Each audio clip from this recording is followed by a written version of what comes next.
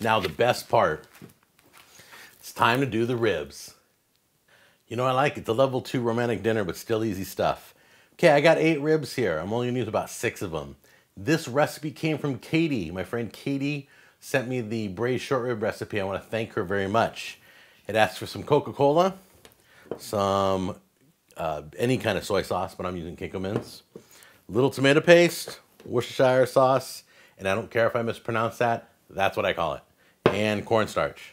So, let's get this thing started. We're gonna season the meat first. First thing I'm gonna do, black pepper.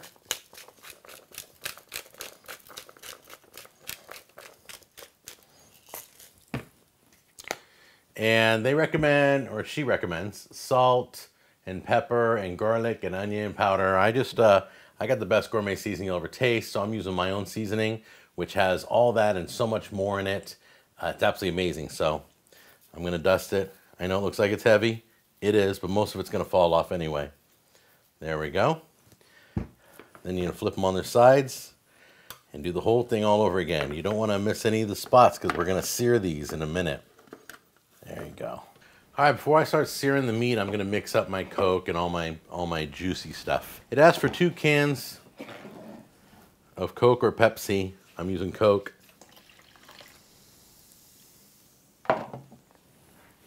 Okay, then we're gonna do 2/3 cup of soy sauce. 1/4 cup of Worcestershire, however you want to pronounce it. It's a very strong flavor, so that's why you're not using as much. Then lastly, we're going to put in a tablespoon. That's a heaping. We're putting it in anyway. There you go. Go ahead and grab your whisk. Get that all worked in. Now set this off to the side. I'm gonna pour this in a little bit as soon as we're done searing the meat. Okay, so let's start searing these right now.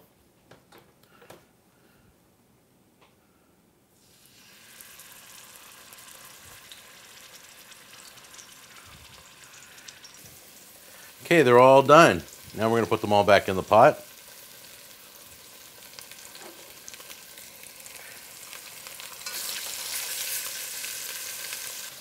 Okay, it's time to add the goodness in. You ready?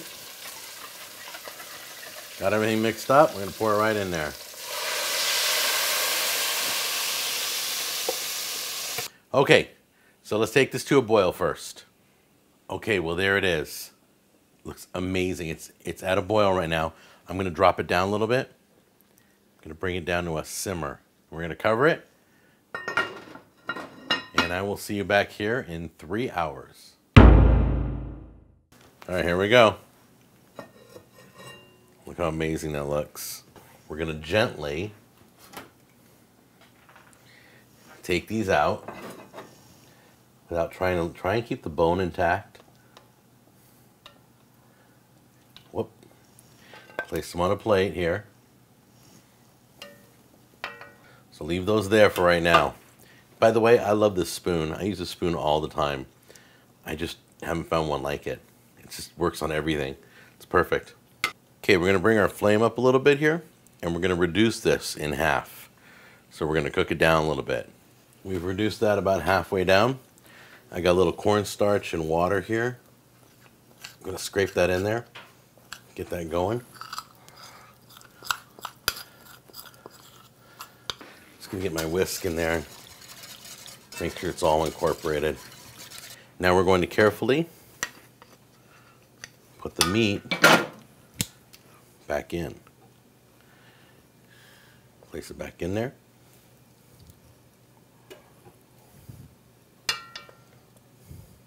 And while we're doing that, you're also going to want to coat it.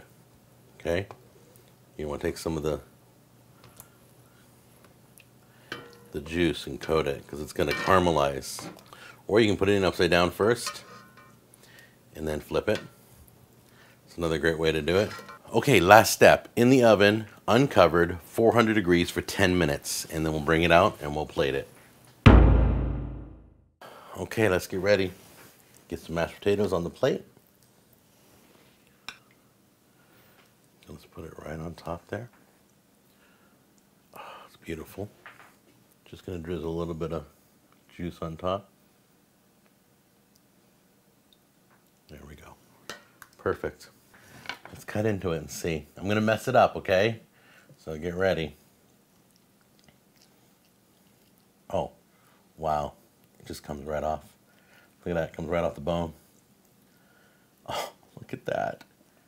That is amazing. It's my first attempt ever at braised short ribs, and they look amazing. So I'm gonna try a piece right now.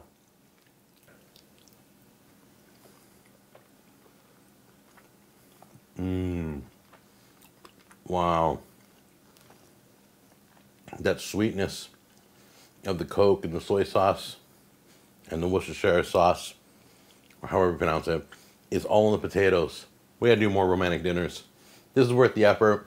She's gonna love you for it. It's easy to eat. Some women don't like eating ribs. This falls off the bone, so you only have to work at it. And do me a favor, if you've been married 40, 50, 60, 4,000 years, it doesn't matter. Make a romantic dinner for your wife. Just because you're married doesn't mean the romance is over. This is gonna do it for you. All right, guys, thanks a lot, and I'll see you on the next episode. Take care.